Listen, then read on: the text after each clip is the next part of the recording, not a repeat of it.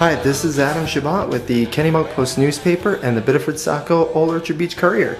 And I am here at the Seashore Trolley Museum in Kennebunkport, Maine to learn all about the upcoming pre-apprenticeship program through the Seashore Trolley Museum Restoration Shop. Sally is new Executive Director of the Seashore Trolley Museum. What is your new role here and what are your hopes for the Trolley Museum? My role is primarily to tell the Seashore Trolley Museum story to the larger community, and larger community has no boundaries. Seashore Trolley Museum is the oldest and largest museum of its kind in the world. I'll be making a major push to engage the immediate communities of the Kennebunks, Biddeford-Saco, and Arundel to get more visitors from our own hometowns here, and hope that we'll get more volunteers and members from those communities as well. When someone volunteers here at Seashore Trolley Museum, they can play an administrative role if that's what they choose, but there are also a variety of very fun activities for volunteers. The restoration shop, being a motorman, being a docent, working on the grounds, whatever is their area of interest, we have work to be done. So Sally, where are we headed next? We're going to the observation gallery and the townhouse restoration shop. Visitors can actually go into this observation gallery and look down on the cars that are being restored at the current time. It's very interesting for restoration buffs, and it's very interesting for history buffs as well, because there are interpretive plaques and signs in the observation gallery. Take the last train to Pottsville and I'll meet you at the station. You can be here by 4:30 without late. My name is Bernie Bisnet, and I'm the townhouse restoration foreman for Seashore Trolley Museum, and I've been working here for 5 years.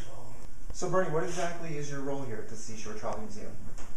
My role at the Seashore Trolley Museum is pretty much the restoration of the trolleys. The new apprenticeship program we're starting is actually a pre-apprentice program where we will hire students from the local trade schools to come and work with us. And what that will entail is that will help them fill the requirements for drilling, grinding, machine operations, welding and fabrication. And we can assist them in signing off their hours that they need to accumulate for an apprentice program. The advantage is that we can start them as students, and their time that they work with us rolls over into their apprentice program. This is carbon arc gouging, cutting.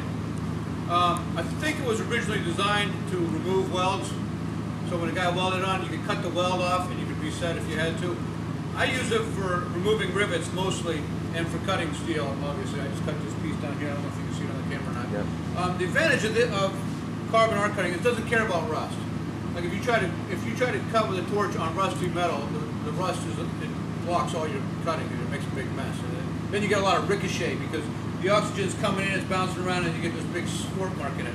With carbon arc, you got this pencil point you're using, and you're just kind of, you got a small kerf, and you can really get accurate on your cutting. What I hope it accomplishes would be to give students an opportunity to try their skills in a real-world environment. So they're going to come in and they're going to work with us, but they'll also see their end result in the restoration of a trolley, to mentor them, to guide them along, and not everything on the bench in a school environment works, so that this way they can actually see what does and doesn't work for them. We get into a lot of the old steels in the trolleys isn't the steel of today, so there's differential expansions problems that come up. And these are things that they'll be exposed to see that not all things are created equal. So what they learn in school is a foundation, but they need to add to that foundation of school and actually apply it. A nice finished product and it's smooth. A lot of times if you weld things together, like if there's a seam here, you can plan it. The Seashore Trolley Museum will be operating during regular business hours, 10 a.m. to 5 p.m. with their last trolley ride taking off at 4:15. He's leaving.